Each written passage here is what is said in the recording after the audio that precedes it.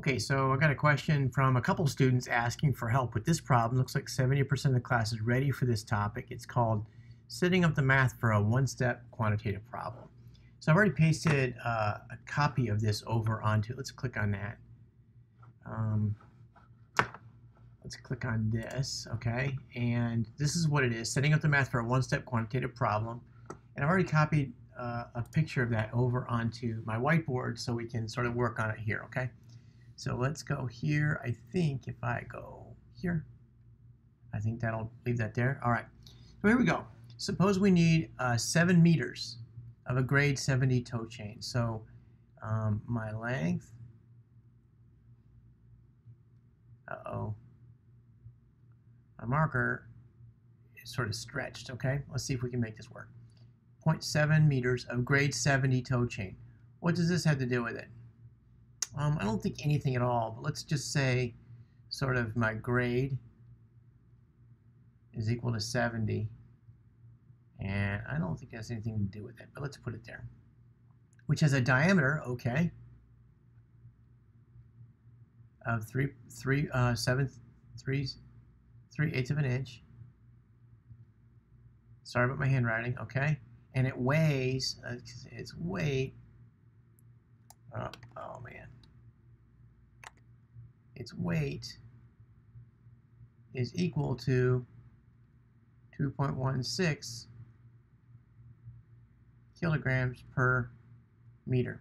All right, how would you calculate the mass of this much chain? Got it. Okay, so the mass looks like all my masses. I'm looking over here for some masses.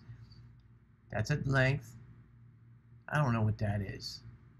Here's a length, that's inches, and here's a mass. Okay, all right, so I'm supposed to calculate the mass of the chain. And as I've told you when we work together in class, first thing I'm going to do is I'm always going to put the units of my answer. And the only mass that I'm given here is kilograms, okay? So now I'm going to try to write the straightest line I can. Now I'm going to set up. It looks like it's just a one-step quantitative problem, but I don't know how much I'm going to set up here, okay? Now I'm going to come over to my answers. Okay, well, I'm sorry, not yet, not yet. I've got kilograms as my answer.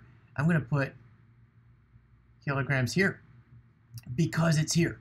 That's the reason why, right? I know it's in my answer, so it's got to be in the numerator of my solution. Now I come over here and say, what is grams related to? Aha, looks like grams is related to meters. So I'm going to put meters here. All right. Now there's no meter in my answer, so meters is going to have to cross off somewhere. And in order to cross off, it's going to have to be in the top. So I'm going to say meters. All right, now I've already used this number. I'll put the number in just a minute. I'm setting up the solution, right? Setting up the math. Okay, now I've already used that one. I don't want to use that one again. I don't want to use inches, I don't think. Oh, you know what? This is the length. This is kilograms per meter of the length, right? We need a length of this, and this is kilograms per meter, and this is a diameter. So I think I'm going to use this one up here. And it looks like there it is, meters. 7 meters. I'm good, right? Now let's put the numbers in. Looks like this is going to be 7.0 meters. And it has no denominator, so we'll put a 1 there. And it looks like this is 2.16. 2.16 kilograms per 1 meter. All right, and that's it. Because my meters cross off, and my kilograms I'm left with, right? And that's what I wanted. So that it was, in fact, only one step. I see that now. All right, so I'm going to go ahead and type this in. It's going to look like 2 fractions. 7.0.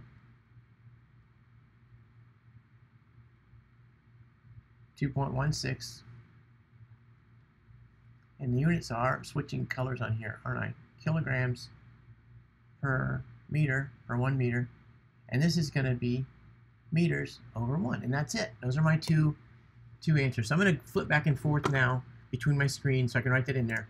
Oh, and this, what I'm supposed to do is set the math up, but don't do any of it, right? So I'm just going to come here and say that times that. And the first one, actually the first one's not even a fraction, right? Let's look at that. First one's not even a fraction. So it's just 7 meters. So I'm going to say 7.0 meters. See what I got here? And this is going to be 2.16 kilograms per meter. I think that's good enough. I might have to put 1 meter down there, but I think that's good enough. Kilograms per meter. That's what I was given here, right? Now, will this work out in the end?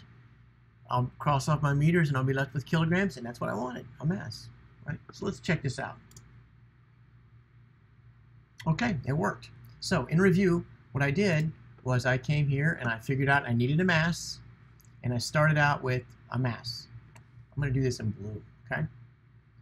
I needed a mass, and so I put that there before I even started thinking about it. And then I put it here right away because I knew I needed it in my solution. And then I went over to my question stem, and I got all my data, and I said, what was kilograms related to? Kilograms was related to, and there it was right there. Kilograms is related to meters. All right? And I just canceled things out after that. So hopefully that's helpful. This is exactly like the picket fence method I've done in so many other videos. And if you want more, you need to ask. All right, good luck to you.